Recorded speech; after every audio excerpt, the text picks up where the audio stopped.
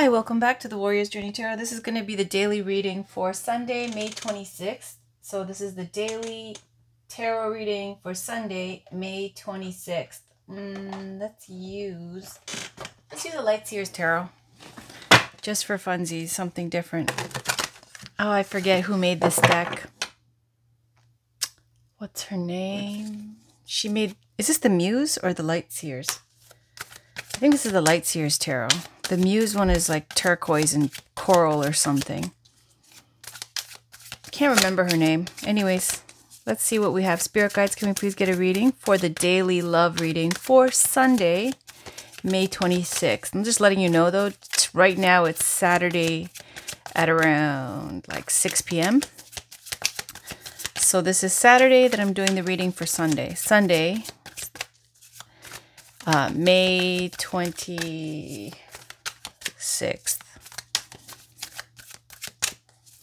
Spirit guides, can we please get a reading for love and romance for Sunday? Thank you. Ooh, the moon, the star, the devil. How sweet. The moon. This is both very nocturnal energy. Something's going down tomorrow night. Okay, so I don't know if it's like a date that you're going on or you're, I don't know, going for a walk at nighttime and then they message you or something, or you're thinking about them at nighttime and you can't sleep. The moon is all your hidden feelings, subconscious. And look how she's falling into the water, like she's feeling everything deeply. And it's so romantic and yet so heavy. You got the Star card, which is speaking to a wish that she has. She's been waiting for someone, hoping for someone, putting time into something, or she sees the value in someone, then she's got her string, her cord attached to this star. It's very beautiful. That wasn't what was on the bottom. Actually, the devil was on the bottom, I think. So the moon and the star, two major arcana cards. The stars, it's also for somebody who stands out. Healing, major healing, deep emotional healing. Maybe you're healing from a breakup. Maybe you're falling in love with somebody that you've been waiting for. I don't know. Let's see what else we get. Spirit guides, what else is there about this reading, please? What else do we need to know for Sunday, May 26th? What else do we need to know, please? Thank you. Lovely. Look at this beautiful Ace of Cups and the Eight of Cups walking away, and you're independent. Okay. Ace of Cups is inner peace and healing, self-love, an offer of love. And you got the 8 plus 1 is 9. Nine of Cups is wish fulfillment. Now, but the 8 of Cups shows her walking away from this cup that's offered into the sunset or into the sunlight. I don't know. It's like she's turning her back on her emotions, turning her back on a love. Funny thing is with this card, this cup is sunk. And this cup is still there with a fire lit, like she burnt something, which is funny because you know what I've been watching? These cups shouldn't have fire in them. They should have water, right? And here it shows fire. Why would you have fire in this cup? Because you know when you do that practice of like having something written down that you want to get rid of or something, and then you burn it in something, and that's a kind of way of making a wish or whatever. It's almost like you're going after your, look how she's holding that Ace of Cups at her heart chakra. She wants her own self-love, self-care, peace. Something was very like emotional, super emotional. And there's this new renewed hope and faith and dream with the Star card. And so you see the 8 of Cups showing that not only did the person that she was dealing with, I don't know, it didn't work out for whatever reason, right? Whatever reason it was. And it was enough to make her want to write something down, burn it on fire, and put it in that other cup and walk away towards the light, which shows healing again, right? All right, what else do we have? Sunday. What do we have for Sunday, please? What do we have for Sunday? And I just want to take a peek. What's inside? Is that a heart? Okay, it's a heart in that cup. See, that's a heart in that cup. right? That she's holding at her heart chakra. And this one, she's lit it on fire. Somebody's letting go, like for real, for real.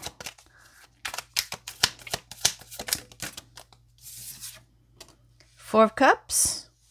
There's her cup. And look, it's being offered by Spirit. Okay, it's her own cup that's full. The same cup. And then now in the feelings with the Three of Cups there. Another major arcana on the bottom. And the High Priestess Judgment. Do you see the freedom? Look, that's your spirit just like feeling liberated and free. I don't think this is you. I feel like this is the other person looking at you. Like, these cups are gone. They're spilt now. I mean, they still have their cup. Maybe they wanted their freedom. They wanted to be single or whatever. But they miss you. Okay? The Four of Cups, like they feel like they missed out or something. There's a feeling of missing. Judgment is showing a decision being made. Sometimes it speaks to somebody coming back from your past, okay? Because it's like raising the dead or whatever. So in love and romance, they'll say that they're coming back with a Judgment card. Because these two are giving different vibes. This one's giving the vibe of like, look at all the rainbow and beautiful energies coming out of the element energies, okay? Coming out of that cup that's being offered from Spirit. Their cup is full and they might have wanted this. They walked away from this connection. But then now they're feeling bad. Like once the other person has like been like, okay, we'll see you later then. If you're not interested, then I'm gone. I don't want anybody who's not interested in me. And now the other person is all in their feelings. But the Judgment card, I don't know if they're like upset that you don't care and you walked away and then now they want to come back, or that, you know, they still feel like they're going to stand their ground, like they did want to, you know, go on their own. Woo! And, you know, that's the decision they made. So 7 of Wands is blocking 10 of Wands. Like 10 of Wands is... Look, she's packed all her stuff up and she's going somewhere. Okay, and this doesn't even look like luggage. This looks like goods that she's taking somewhere else. 10 of Wands implies hard work, achievement, success, and also just kind of like on this trip. Okay, because it always shows them carrying something point A to point B, where point B is right in sight, which is their home, and they can chill out and relax. It shows also 10 of Wands is completion number, saying that this is it. This is the end of that road, right? So it's showing 10 of Wands. Somebody was blocking. Again, you see this person's in their own like energy bubble. They're like, I want my peace. Look, the same hands here. Please, if you're not coming with something real, if you're not going to be straightforward, if you don't want to be vulnerable, if you're not open, if you're not worthwhile in the sense of sincere and, you know, decent, then I just want to be left alone. And so there's 6 wands here that are trying to get to her. But it's like she's built this now, this energy blocking bubble. Because it's just been too much with the 10 of Wands. She's busy. Her hands are full. She's got a lot going on. There's no time to read hieroglyphs. Like I call it reading hieroglyphs when you're trying to figure out what someone's saying, doing, because everybody's weird and different. Some people are straightforward and aggressive. Some people are super shy. Whatever. Okay, so she's ends up blocking even new opportunities because she's just got too much on her plate to be, you know, having that kind of time to guess, right? Anyways, anything else for Sunday? Any other messages for Sunday? It's actually quite nice to look at this deck because the Fountain Tarot is quite moody. Everything is blue and gray and white. This one's so colorful. I like color, but I don't know. I was so moody. I wanted to use the fountain for a while. Usually I don't like to use it. All right. Any other messages, please? Any other messages? Any other messages? Any other messages?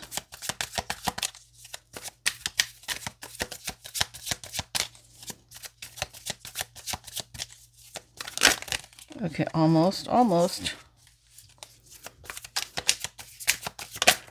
There we go. 6 of Pentacles. This fell at the side, so we'll look at it. You know how much I love Six of Pentacles. I have shit-talked Six of Pentacles to the high heavens. I call it the booty call card, the friends with benefits card, okay? Other people go, oh, they're working together, and that's fine. Other tarot readers have their own energy that they channel and they feel and vibe with the card. The only vibe I get with Six of Pentacles in love is we know each other, we're comfortable. It's a give and take kind of thing. During COVID, everybody gets Six of Pentacles. Everybody got Six of Pentacles during COVID because you couldn't socialize or meet new people. So everybody went to Old Faithful, okay? Whoever that person was, something comfortable. And what I don't like about Six of Pentacles in love and marriage, love and relationship is there's always one person who cares more than the other person, right? And I'm speaking from someone who's been that asshole time after time, okay? Year after year, decade after decade, I have been that asshole. So when I see this card, I don't like my tarot reader, whatever, viewers, watchers, I don't like you guys to be in this energy, because speaking from the monster who did this to people, it's not a good situation. Okay, one person has the upper hand, the other people are like just taking the crumbs. It's breadcrumbing people, right? Or like they'll even tell you, I don't see you like that. And then the person will go, it's okay. We'll just still hook up or whatever, because, I'm okay with it if you're okay with it. Like, I don't expect anything from you. And then they do. And they're waiting for you to lose an arm and a leg or some shit. But then you don't, right? And then they just keep on holding on. And then it becomes really toxic. Well, you have to eventually cut them off. So that's the Six of Pentacles to me. But whatever. Okay. Keeper of the Sacred fell on the flop, which is Hierophant. Taurus energy, Knight of Swords, the Magician, Eight of Wands. I like this. I really like this. This is somebody who's trying to manifest you. Someone very spiritual. Okay, and they're coming after, look, there's that motorcycle. There's that motorcycle. Remember the other freaking Knight of Swords? Another reading. I was like, I saw the Knight of Swords on a horse, and I just saw a motorcycle. Haven't used this deck in so long, but I think I used it for Gemini. Anyways, yeah, look at the speed with which this person is going after who they want. They have a plan. They have the tools. Magician, they are doing their fucking best to manifest that person. Eight of Wands, and look at how powerful their manifestation wish is. Ten of Cups, happily ever after. From the Five of Pentacles. Okay, and I'm going to say this again. I posted these two cards on my community, whatever. I posted two songs. Five of Pentacles was the Turn Your Lights Down Low with Lauryn Hill and Bob Marley's son. I don't even remember his name. He gave her such a hard time. Fuck him. I don't care what his name is. Ten of Cups. I put Colby Kaylee or whatever her name is with the Gold Mine song, right? So this is beautiful. This person is manifesting something. They're manifesting the Ten of Cups, where before it might have been this Five of Pentacles energy, where they were blocking, and there's Empress Taurus energy again. But anyways. Six of Pentacles, something that was, maybe in limbo. Okay, maybe they had a friends with benefits or something. I don't know. But look at all this that happens. This was on the bottom. Does that show? I hope it does. Yeah. Amazing. So let's pull some love oracle cards. The candle just went out. So that's the sign. I said I'm going to make it short because it's just a, what do you call it? Daily read. Let's just pull the romance angels.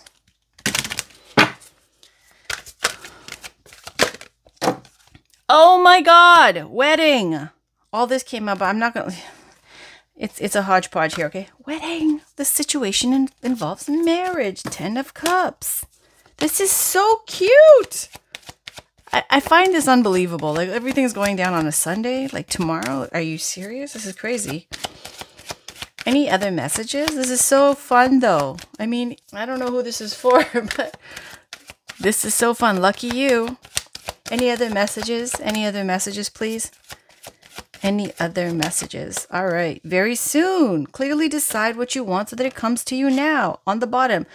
Unrequited love. There's not enough attraction or chemistry to keep this relationship going. So it's saying you have to decide, okay, between something. Two people. I don't know. Whatever it is. There's somebody you walked away from, right? for your inner peace, for your peace. You walked away. And then you were all in your feelings about some other look, like in the star, somebody that you were wishing for or hoping for. I don't know. And there's a bit of blocking going on. Like if you're not going to be, you know, what I want, if you're not going to come since, and then all of a sudden we get boom, right? You let that door close and then boom, this happens like this. That other person is not worth it. You walked away already. Please, please stay gone. Stay gone. All right. Let's finish this with a journey of love. No. Let's not do a journey of love. Let's do a... What do I feel like doing? I don't know.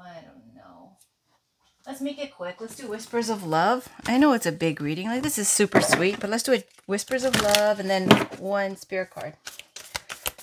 Spirit guides, can we get one more love oracle message for Sunday, May 26th? I think it is. There we go. Listen with your heart. You're listening to what is being said to you, but you need to listen with a loving heart. And on the bottom, new love. Yes, I told you. Embrace this new opportunity of love that is here. This may pertain to work opportunities or spiritual growth. That's why there's a decide. There's somebody else you need to release. It's not that you guys don't have passion or something for each other or whatever. It's just saying it never manifested to a full commitment because it's that Six of Pentacles energy. It's the Six of Pentacles. That's why this went boom on the side. There was somebody that was just like around, convenient, comfortable, familiar, right? But toxic. Didn't work out. Okay, I think you closed the door on this. You're even closing the door on everything and blocking everything, right? Because there's 10 of Wands. It's just too much, right? You're just like, this is bullshit. I don't want to make, you know, toxic people my 24/7 job in life. I don't care. It's better to just have my peace and be single. And then, boom, this happens. Beautiful. All right. Finally, let's do a goddess card. Abiola Abrams, African Goddess Rising. Let's see what we get. Final card for Sunday, May 26th. Oh, I'm so glad. I'm going to go for my 2-hour walk now, right after this, because that's what I like. I like to listen to my MP3 player and go wander off, lose myself. So this is a great energy to end with. Thank you, Spirit Guides. Thank you so much. Can we get a final card, please? One beautiful Goddess Oracle card for Sunday, May 26th. What message is there for whoever this is for? For Sunday, May 26th. Please, Goddesses, what message is there for this read? For Sunday, May 26th. What message is there? What message is there for Sunday, May 26th?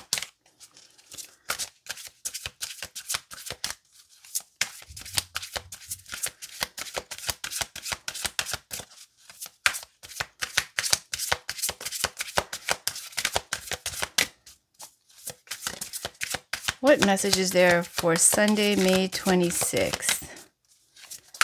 What message is there for Sunday, May 26th? What goddess message is there, please? Beautiful goddesses. This is the Abiola Abrams African Goddess Rising Oracle deck. Am I not supposed to use this deck? Am I supposed to use a different deck? Okay, I'll try 3 more times. 1 and 2 and 3. There we go. Thank you.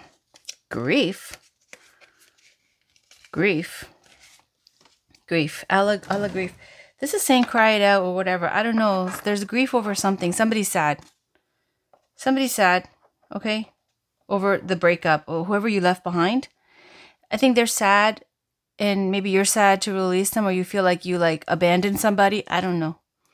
Grounding. Sauche. Let's look at both. Look at how there's like this darkness and the light. Look at that. Do you see the grief and then the sunshine, right? Nighttime. This is kind of a sunset thing, but look at the difference in the light and the dark. Oh my goodness. Okay. 29. So Allah says, goddess of grief. Igbo, Nigeria is where she's from. Temple is lovers. Element is bush. Ancient Earth Mother Allah is the foremost Igbo Alusi deity. That's what deity. Goddess Allah oversees motherhood, fertility, and the afterlife. After death, humans return to the womb of Allah, replanted in the soul to reincarnate. Her guidance: give spirit your grief. Bawl it out, wail it out, cry it out, sob, shriek, shed tears, surrender it. Embodiment: you are holding unprocessed grief. You really are. That's why you got the Seven of Wands. You're blocking everything. You want to skip over it and get back to, quote, normal, end quote, but grief doesn't go away because you ignore it. The only way to healing is to walk through it. Losing a loved one is the ultimate heartbreak, but you also experience grief after breakups, job loss, and disappointments. Self-love and self-care are required. Ask for support. Be gentle with yourself. Goddess declaration: I am supported by my loved ones, those who are seen and those who are unseen. Definitely, you have something here that took a big drain on you, right? Made you emotional and in your feelings and sad.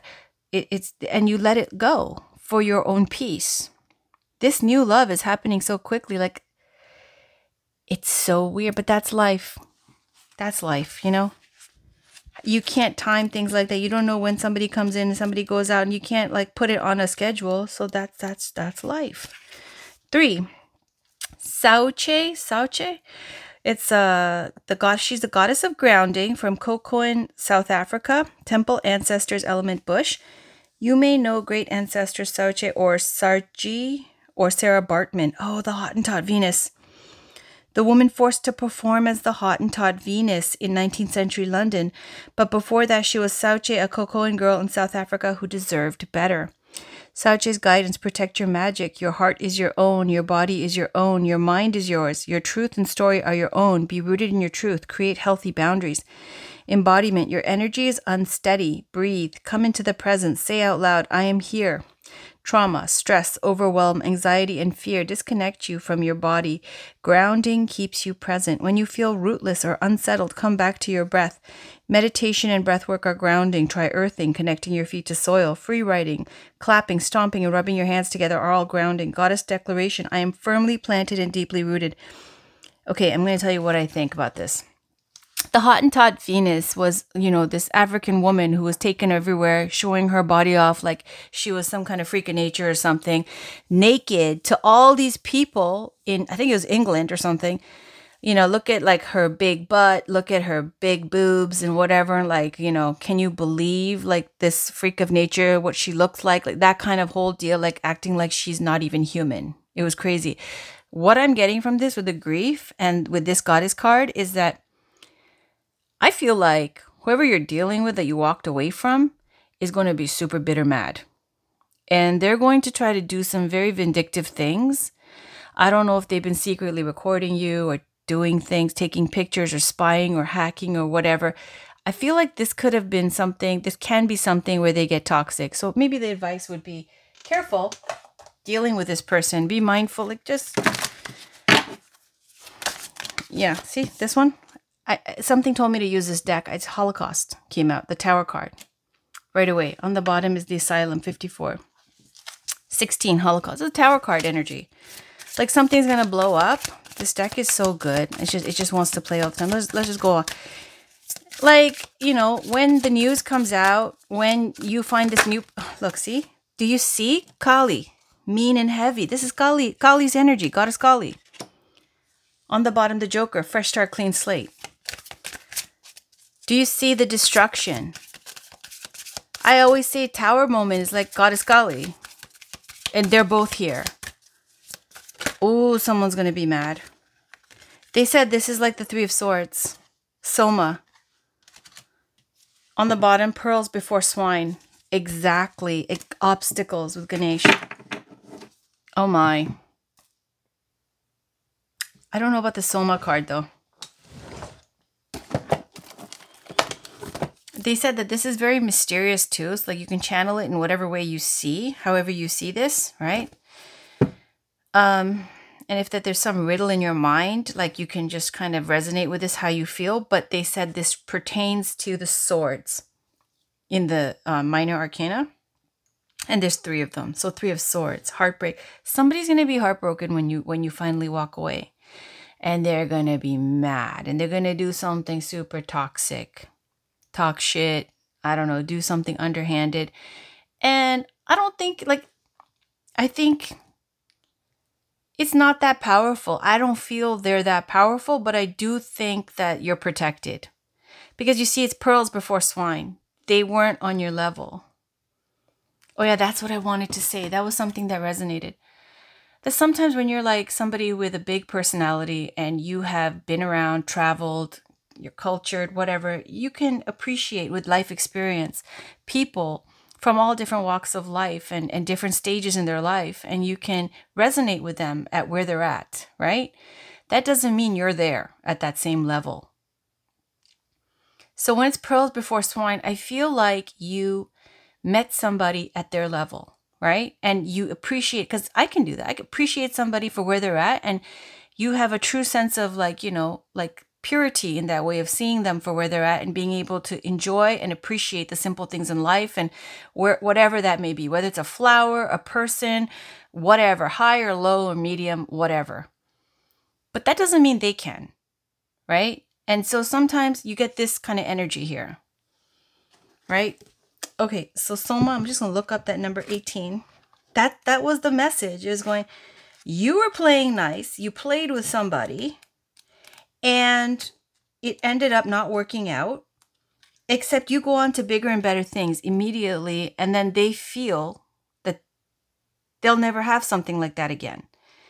And then it's, you know, I call it the big egg cracking on your head and the fucking egg yolk falling down on your face. It's not a pleasant feeling. Not that you intentionally did that, but I feel like it's that. And then there's this vindictive energy because of grief and sadness. 3 of Swords, grief. Soma, it says, this card relates to the moon. To the moon. Soma relates to the moon. You got 2 moon cards. Heartbreak, sadness, depression, isolation. That's what it is. I'm going to leave it there because I'm not going to read the whole thing. If you want to Google these cards, this is the deck, Tantric Dakini Oracle. Somebody's going to be really sad. They had their chance.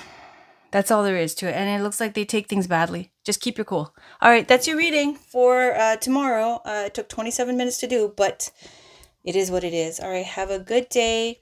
Thank you for watching. Take care. See you tomorrow. Bye.